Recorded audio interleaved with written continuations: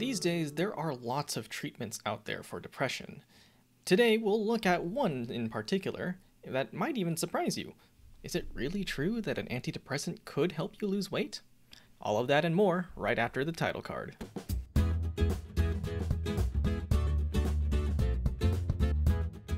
Hello folks, and welcome to this informational video on Citalopram, one of the many antidepressants out there. My name is Patrick, and I'll be your presenter for this video. This video has mainly two parts. The first part's going to be patient-focused. We're going to answer questions like, how do I take Citalopram, or what can I expect while on Citalopram? The second part is going to be a more deep dive, a nuanced take into the nitty-gritty details. It's more geared towards professionals. As always, if you are a patient taking Citalopram or needing to seek out therapy for depression, consult your healthcare professionals before making any decision. They're likely to know more about your situation than, say, I will. I'm probably not going to read the comments anyway.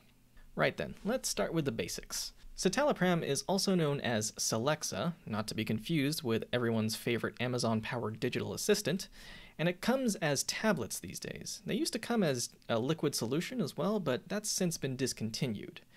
Citalopram is mainly used in depression, and on screen now is what you might expect the bottle or pills to look like, at least for the brand name. Before starting Citalopram, it's important to have a conversation with your doctor or prescriber about these things in particular, namely your current medications, your supplements or a list of vitamins that you take every day, your history of antidepressant therapy so far if you're already on that, liver or kidney problems that you might have, those are relevant as well, your current or past health conditions, and if you are pregnant or planning to become pregnant or are breastfeeding. All of these aspects can impact how safe it is for you to take Citalopram, so make sure to bring those up if that's relevant. So, assuming you've got a typical prescription for Citalopram, let's go over how to take it. This is a relatively simple medication most of the time. You will typically take it once a day at the same time every day, by mouth, with or without food. Now, if you do miss a dose, it's not the end of the world. If you manage to remember it in time, then you can go ahead and take it, unless it's almost time for your next dose. I can't give you any exact numbers on how soon or how long that is, but regardless, don't double dose to make up for a missed one. Just resume your dosing schedule as normal. As for storage recommendations, we're going to fall back on an old favorite, the cool, dry place. This is going to be anywhere around room temperature, that's defined as 77 degrees Fahrenheit or 25 degrees Celsius.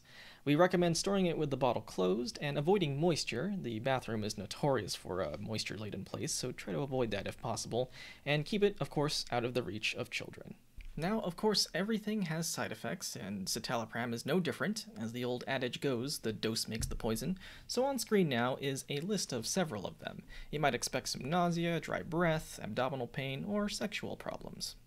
As for other things to know, Citalopram is actually good for weight loss if that's relevant to you. Make sure to discuss that with your doctor if that's something that you might want to avoid. It's also worth noting that Citalopram might take between 4 and 8 weeks to realize the full effect of the dose that you're currently on, so expect to check in with your prescriber every 4 to 8 weeks every time that you start or change the dose of Citalopram.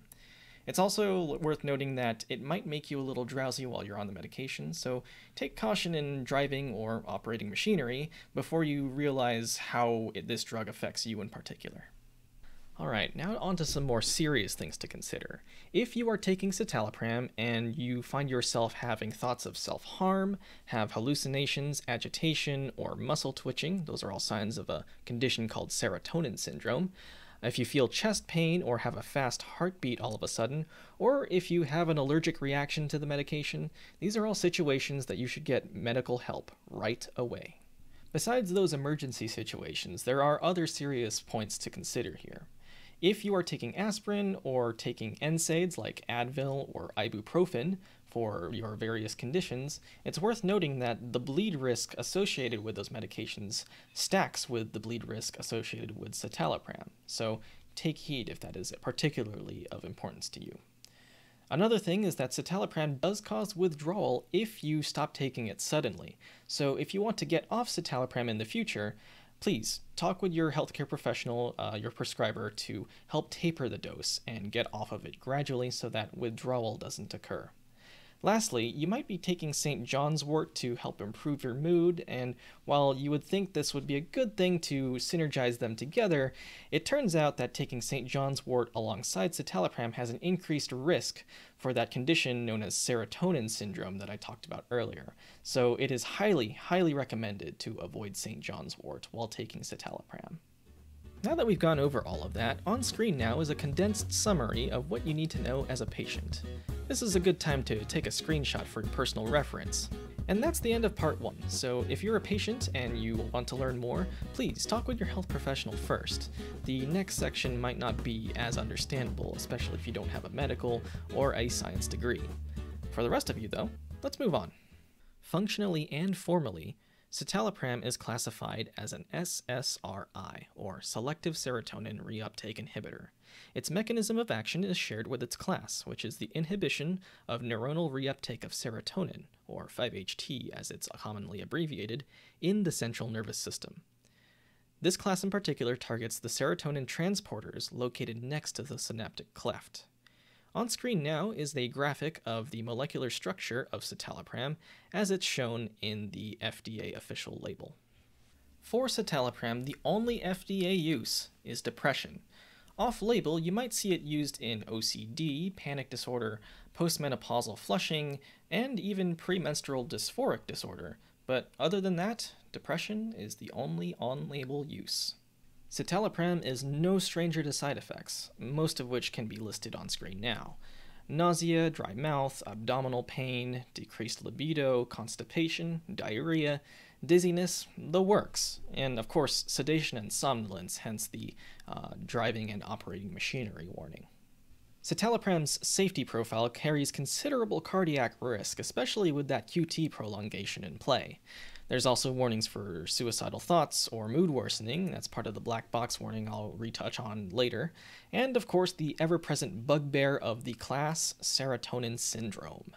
Other highlights of the warnings include angle closure glaucoma in those predisposed to it, and in pregnancy, patients taking citalopram have had found to have infants with pulmonary hypertension, so there's a risk-benefit conversation to be had there. Some notable pharmacokinetic and pharmacodynamic considerations for citalopram include the fact that it is associated with an increased bleed risk, especially when administered with things like aspirin or NSAIDs. This is why it was touched on in the patient section. Another thing to look out for with citalopram is hyponatremia. Hypo, of course, meaning low, natri, referring to sodium, and emia, meaning presence in blood. If you suspect low sodium presence in blood, go ahead and get those lab tests ordered and see what's going on inside those metabolic panels and adjust as necessary. Lastly, it's worth considering that citalopram is a 3A4 and CYP2C19 substrate. 2C19 in particular is going to be affected a lot more and will probably show up in your drug interaction checkers. As for contraindications, citalopram is contraindicated with concomitant MAOI use. If you do plan on switching your patients off of MAOIs, there is a 14-day washout period before starting citalopram. Another contraindication is the concomitant use of pimozide, linezolid, or IV methylene blue. And, of course, as with everything, allergic hypersensitivity is implied. Finally, we go to the black box warning for citalopram, and that is the increased suicide risk, especially in patients less than 24 years of age. All patients, of course, should be monitored for this, but the black box warning does mention this specifically. Alright, onwards to dosing. For the initial dose, it's going to be 20 milligrams per day, and then it's going to be titrated up to a maximum of 40 milligrams per day, with a titration rate not to exceed 20 milligrams per week. Find whatever dose works for your patient. This is available in 10, 20, or 40 milligram tablets. For special populations, 20 milligrams per day is going to be the absolute maximum recommended. This includes if you're older than 60, you are a 2C19 poor metabolizer, or if you are taking concomitant 2C19 inhibitors. Efficacy monitoring for citalopram falls in line with what we have in the guidelines. This is going to be that 4 to 8 week window after changing the dose or starting them on citalopram. As for safety, we're going to look at sodium levels to watch out for that hyponatremia, bone mineral density if your patient is at risk, ECG, especially if you have multiple agents with QT prolongation in play. Weight, of course, because the associated weight loss with citalopram is present. And, of course, in the black box warning, the worsening of depression or suicidality. So, considering all of that, where do we find citalopram in the guidelines? Well, according to the APA, it is comparable with other agents in its class and across classes, so it's not really favored or discouraged either. It's kind of a neutral pick. So, because of this, here are my takeaways.